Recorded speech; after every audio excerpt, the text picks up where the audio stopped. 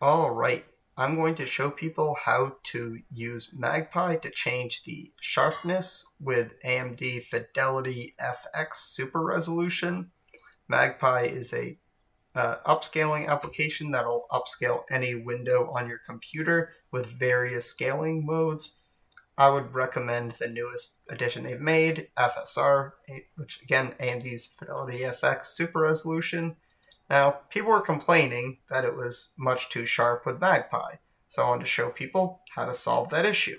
Now, if you go to the options, you don't see anything here, so you wouldn't know how to actually update this.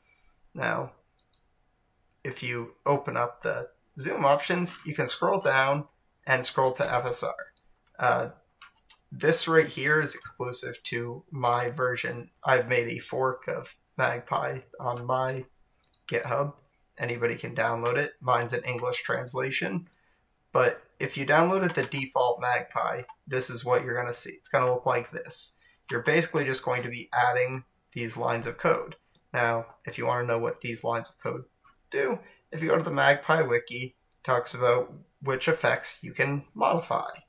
Now, this line right here selects the module that we're looking for, which we're looking at the Fidelity FX module, and then we're going to look at the effects that it has. The first effect, CAS, or Contrast Adaptive Sharpening, we will select it, and then the parameter underneath that effect, it only has one, just sharpness.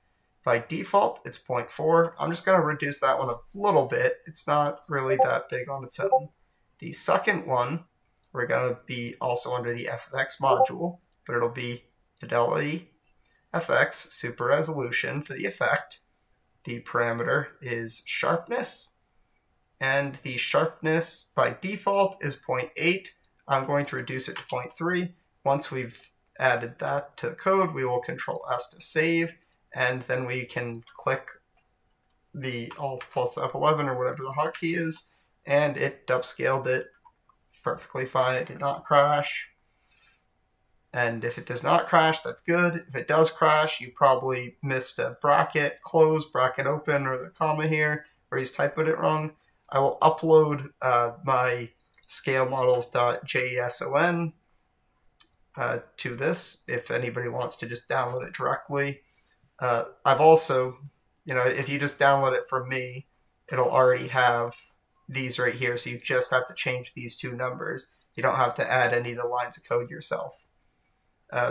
Blinu is actually going to be adding an English translation. His next release will have it. His source code already has English translations in there. So, I'm not really going to be needed in the future, but my scalemodels.json is also on the GitHub, and I'll also put it in the YouTube video. That's all. It's pretty simple. Just editing this number and this number. This one is the most important because this is the one that's over sharpened quite a bit. But thanks for watching.